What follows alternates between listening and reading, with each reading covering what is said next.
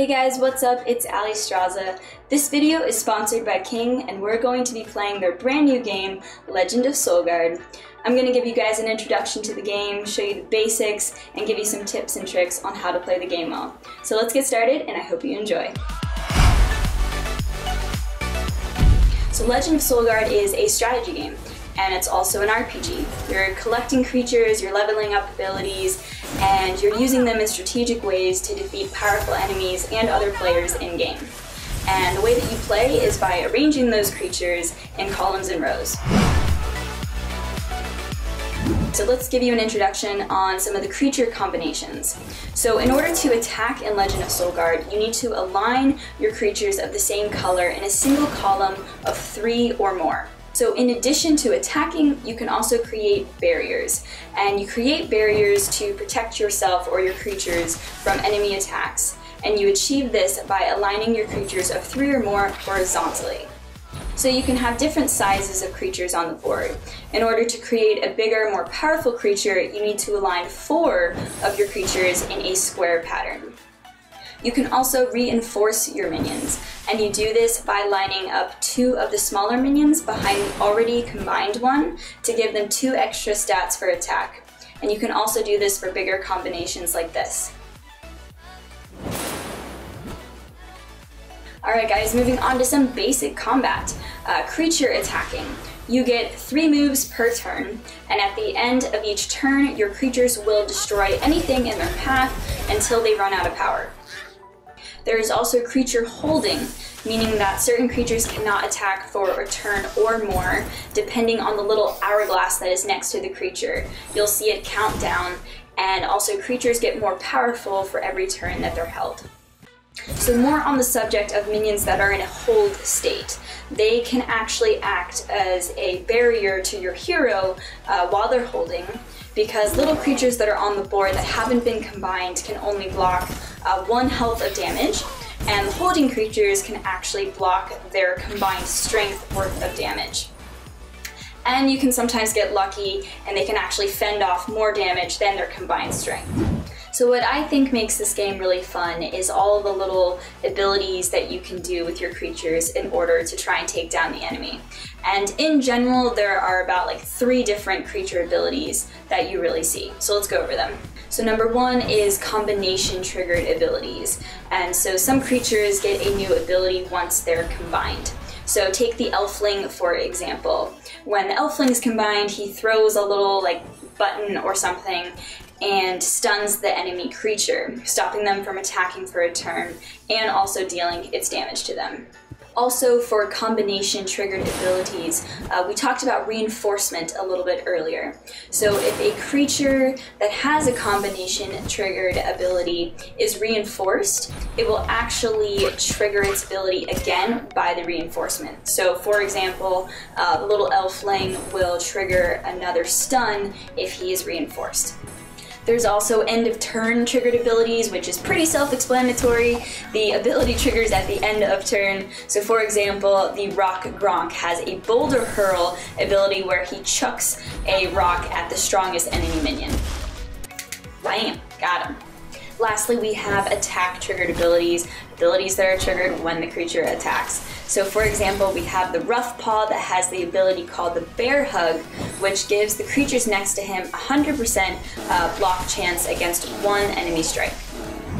Alright guys, so let's move on to the game modes.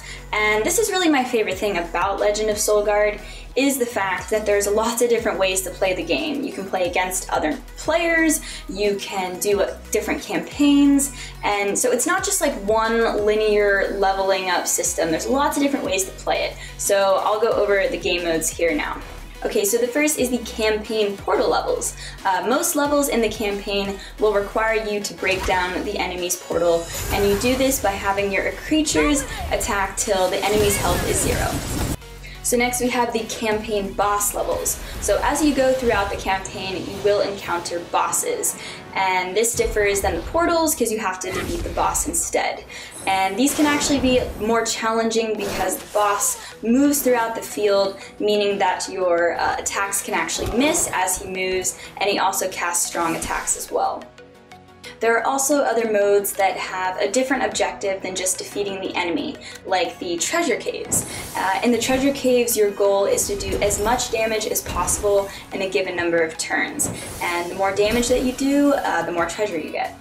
There are a lot of game modes in Legend of Solgard, so I won't go over all of them in this video because it needs to be in good time, but I do want to mention the guild dungeons. So you can join a guild and take down bosses slowly over multiple rounds, and you will be defeated each time up until the final round, but the goal is to get in as much damage as possible. A pro tip real quick is to make sure that you break all of the armor that he has first. So now that you guys know some of the basics of the game, let's jump into a battle so you can actually see the game in action. Okay guys, so this is the lineup that I'm going to use for the battle. The first is the Rough Paw, and he will provide support for my group and also boost any nearby creatures surrounding him. The Cracklehoof will strike enemies with lightning when combined. And also we've got the Grim Chop, so he's a defender that can actually use his shield to strike enemies when combined. And finally, my Nightcast is my attacker, who has a powerful combination ability that actually sets the ground on fire. Alright guys, so that's my lineup. I'm gonna end this video by showing you guys a full game so you can really see how the game really plays out. So I hope you enjoyed it so far, and look for more videos about Legend of Solgard to come. Thanks guys. Alright guys, so I showed you my lineup. Let's just jump right into a game. Okay, so right off the bat, I'm seeing that we've got a green Grim Chop on the right who's looking very lonely, so let's move him over with his buddies on the left. And we can see the purple Nightcast over here on the right. Looks like he can be combined with his friends in the middle. And I kind of want to move this yellow guy here in the middle over to the right to kind of set up for next turn and make way for a big Rough Paw. So let's grab the yellow on the left here, get those guys combined, and then we can take a pink and make a big Rough Paw in the center, which I like to prioritize because he boosts all of the guys around us. Right now seems like a good turn to recall, so let's push the resummon button. And we got really lucky there, sweet. I don't know if you noticed, but we got 2 extra dudes just because they resummoned in a fortunate way. So we can make a purple Nightcast on the right if we double tap to get rid of the yellow on the right. Double tap gets rid of a creature. We can grab our Nightcast over to the right. Let's set up our yellow for next turn by putting him over here. Attack my minions! Onward! Okay. We can move our Grim Chop and kind of set up, and let's just recall here. Looks like the yellow's in the way. Let's double tap him, get rid of him, and now we attack. Our 3 turns is up. And sweet, we made a barrier. That worked out nicely. Let's grab the Nightcast over here on the left, combine him with his buddies. Seems good. And let's reinforce our Nightcast on the left here by dragging 2 of the guys behind the existing Nightcast. So let's attack here. Seems good. Let's use our ability in the bottom left-hand corner, but I'll go over this in a later video.